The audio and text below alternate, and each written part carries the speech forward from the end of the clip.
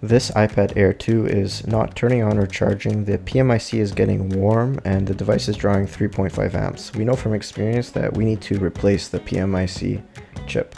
We've removed it from the board using hot air, and now we're going to apply low melt solder and apply it to the bonding pads, and then using our copper wick we're going to clean all of the bonding pads, and also using hot air at 215 degrees Celsius and 40 airflow we're going to clean the residual underfill glue.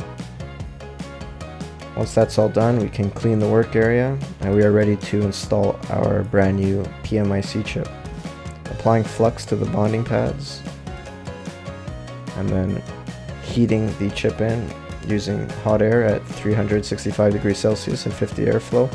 We watch for the solder to liquefy and then we give the chip a light tap and watch it float back into place. This is when we know that the chip has been successfully soldered to the main board.